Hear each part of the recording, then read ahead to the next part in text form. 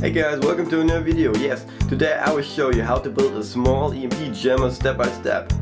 Sorry to my German subscribers that I do this video in English, but in past I did a video about it, about the EMP jammer, and yes, a lot of guys asked me if I could do this video in English, so I decided to do this, and here is the video.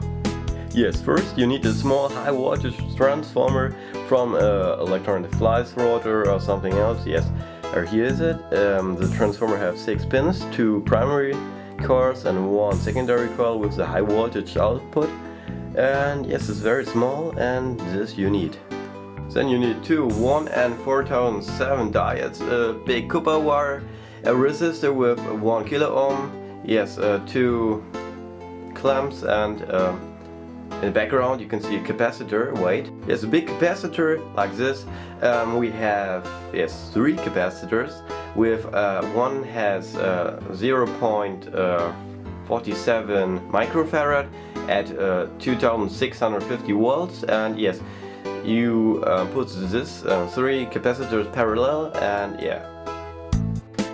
then you need a coil. This coil has 15 windings with I think 0.7 wire. It's no matter which wire you use, but it must be copper wire with a little bit stronger. Yes, we also need a transistor. This is a 2N222 transistor, and now we start with building our small high voltage driver. So now we need our transformer. Yes, the coil with the highest resistance is our secondary coil, and yes, now we need the 2 diodes and solder them on the pins. Like this. The one diode must be shown to the pin, and the other diode must be shown away from this pin. So we have here the mark and here. So now we need our resistors. Yes, this resistor has 1 kilo ohm, and we solder this resistor on the left of this diode and in the opposite of this diode here. And this is our positive battery pole, and yes. Now we need our transistor. Yes, the one leg of this transistor is the emitter. This is the collector, and there is the base. We only need the base and the collector, and the emitter is our negative pole from this battery, which the battery we use for the jammer. Yeah, so now we saw our transistor on the pins. Yes, on the left pin you have the base, and on the right pin you have the collector. So our high voltage circuit is ready, and now we need the EMP circuit, but first I will show you that we have high voltage out of this transformer. So yes, here you can see a small neon light bulb light up, and it's pretty cool, I think.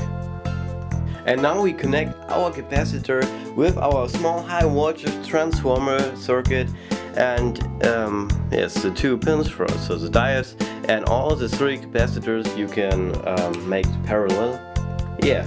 Then we create a small spark gap with our big copper wire, and now we connect the coil with this capacitor and this spark gap.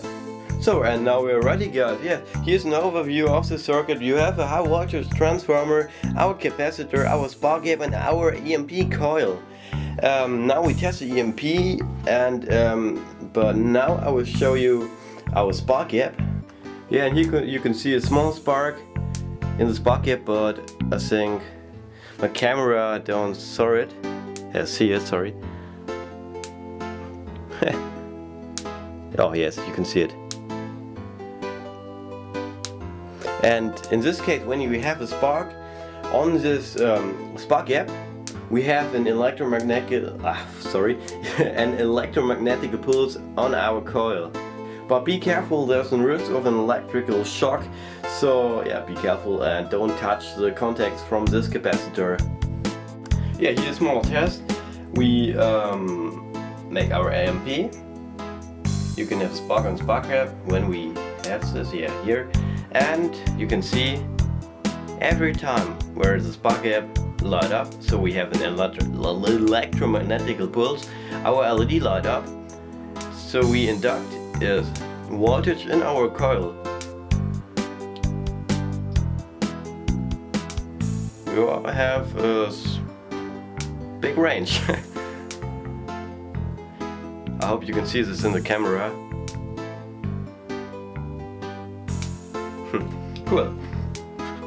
Yeah, you can do this with a mobile phone or a calculator too, but when you do this, the calculator or the mobile phone were destroyed, so don't test it. But I think when you build the EMP generator, it has one reason, and I think to destroy things. So be careful, but build this. Yeah, this was my video about the EMP jammer. I hope you like this.